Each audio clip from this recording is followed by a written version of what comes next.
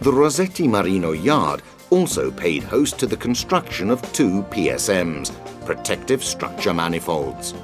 The management and organisation of the 2 PSM project was the fruit of the cooperation between Cameron Limited, Doris Engineering and Saipem SA.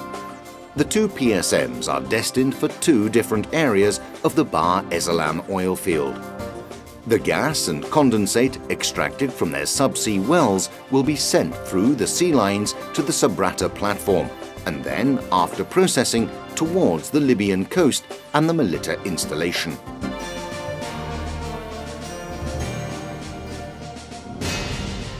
Within the ambit of the Bahr Essalam project, 2 pipelines, 36 and 10 inches, of over 110 kilometers, were laid from the offshore platform to the Melita coast in Libya for the transport of gas and condensate.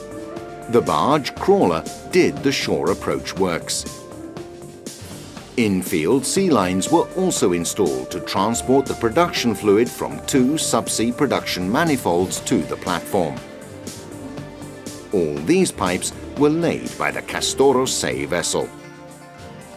To supplement the Bahr Essalam project, the Saipem 7000 also installed the 2 interception valves.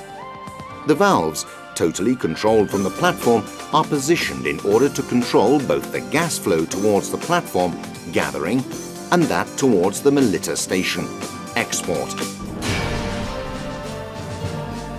Area around the Sabratha platform also generated a great deal of diving activity.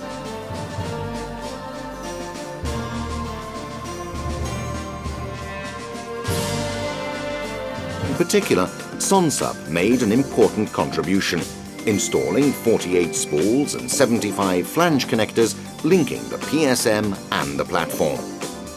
Bar Protector, Normand Cutter, Polar Prince and many other vessels worked in the Sabratha area.